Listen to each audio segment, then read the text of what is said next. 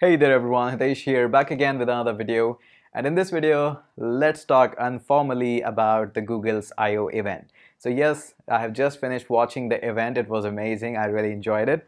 And there are a few points which do affect me as a programmer and is surely going to affect you as a programmer or an Android developer or in general as a programmer, because as the technology moves towards and makes a progress towards the future, it's always going to affect every programmer, whether you're a programmer in Java or not, whether you code in Android or not, because somehow this technology actually affects all of us. So let's start, and I want to touch upon a few good points that came upon in this Google I/O event, and I'm really happy to see those things. So let's get started with that.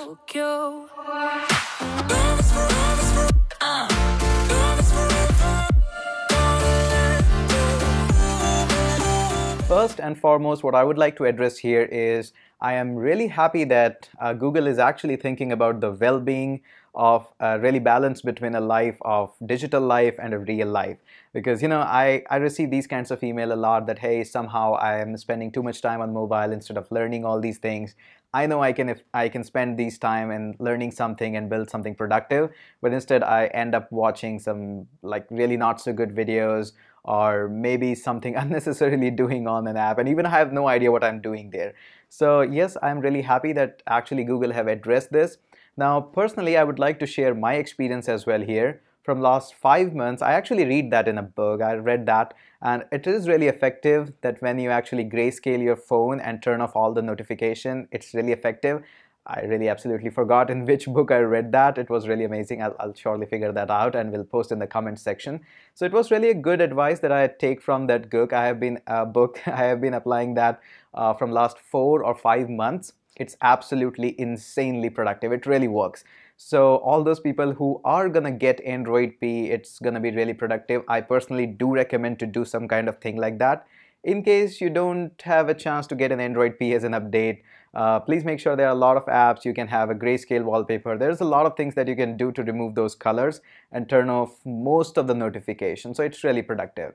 Now this thing brings up to our next point, which is still like kind of addressed, but not much addressed. One of the biggest issues that everybody knows in the Android is the percentage of the device which are using the latest Android. We all know that still Android Oreo is like almost out and is going to be really out again. They are serving only to 1.1% of all the devices which are running the Android. Now the point is when this problem is going to be solved. I see that really that Google is now opening the door for a variety of more vendors so that they can really ship this Android P there. So I think this is a step forward in the right direction so that more devices can have the latest software. I know this problem cannot be solved overnight, but I think this is a step in right direction. So I'm a little bit happy about that yes, the team is actually thinking about it. Now let's come on to the main agenda, which is going to affect you as a programmer quite a lot, which is machine learning. So everybody knew that today or maybe tomorrow it's going to happen. This ML kit was meant to be released obviously in the Android Oreo version, but it took a little bit time and they finally released in the Android P. I'm really happy that they are shipping it directly with the Firebase. So just like you had a lot of things in the Firebase, you will be having ML kit. The really good part is that it's completely like platform independent. You can use this ML kit into iOS, Android, and surely if it is in the Firebase, it can probably be used in the web as well. Obviously, the TensorFlow JS is being used quite oftenly in the browser and totally in the browser. So I think that's going to be really a good step that they have got everything integrated in the Firebase.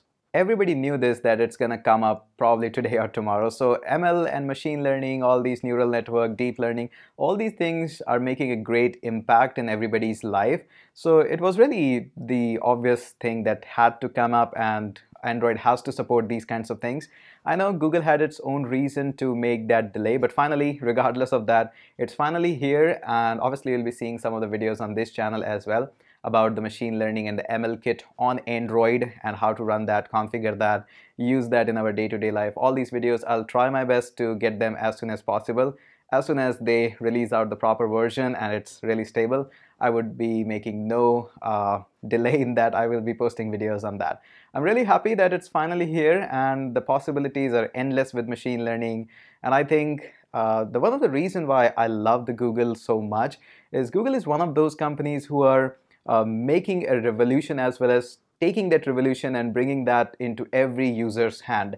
That is so far being done by only a few companies, and that's the reason why everybody is leaning towards the Google and all the things that they are doing. So the long story short, machine learning is finally here in the Android, and very soon we'll be discussing a lot of things in the separate videos of how to configure that, how to use Firebase, tons of things about that in the upcoming videos. But let's just keep it there with the news that yes, finally machine learning is available in the Android. Now moving on to the point where they try to make a lot of big impact, but still scares me a little bit, is the self-driving cars. Yes, I know a lot of people might be defending that yes, self-driving cars are going to be the future. They are using machine learning, AIs and all these things. But it reminds me of an incident where a pedestrian had to see some of the really mishappening went out there. And it was really a nightmare situation for somebody and somebody's family for these incidents to happen. So let's not forget that yes, incidents do happen. We are humans. We are totally unpredictable, absolutely unpredictable. No matter what kind of machine learning, AI, whatever you want to have, just keep that there. But still, we are unpredictable, and that's really a big thing, and it's gonna make a big impact there. So no matter how data they suggest there, how many data they put up on the screen to impress me, I am always going to be a little bit like inside about these self-driving cars. I know this is going to be the future. Very soon we'll be seeing them hanging around all the way long. But if you have been watching the interviews about the Vice and all these channels, let me just give you a brief scenario about that. Recently there was an interview about Elon Musk about the Tesla. And Musk was the guy who said that we want less humans in our factory for producing Tesla.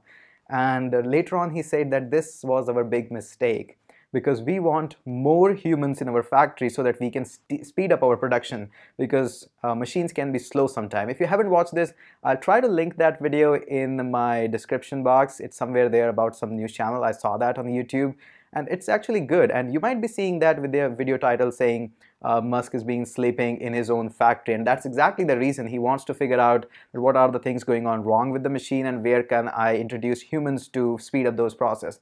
So yes, machine learning, self-driving car, all these are amazing, but don't forget that the human role sometimes can be like, you know, it needs to be there. So still I am a little bit about on the picky side whether the self-driving cars are going to be right there out or it will take some more time. Whatever that is, it's a future direction. Nobody knows future how it's going to happen. Let's just see how it goes on. So overall, it was a pretty good event. I saw that from my computers, just like you guys. Enjoyed it a lot. I always love to see these kinds of events, and I'm super happy to see that now we have the technology that I can sit at my home in my pajamas, can have amazing iced tea, and can watch these events. I just love that. So good thing is, as a programmers, we have a lot of things to learn, as a lot of things are going to be coming up which you can learn, can implement, can change, can revolutionize the world, and a lot of things we can do. So I'm super happy, super pumped up that as a programmer we have a lot of things to do. So that's it for the briefings of the kind of programming briefings for the Google I/O, and I am really super excited for that. That's all from this side. In case you haven't yet subscribed to my channel, go ahead, do hit the subscribe button. In case you have enjoyed this video, give it a thumbs up, and let's catch up back again in another video. With the music still in your ears, you're on your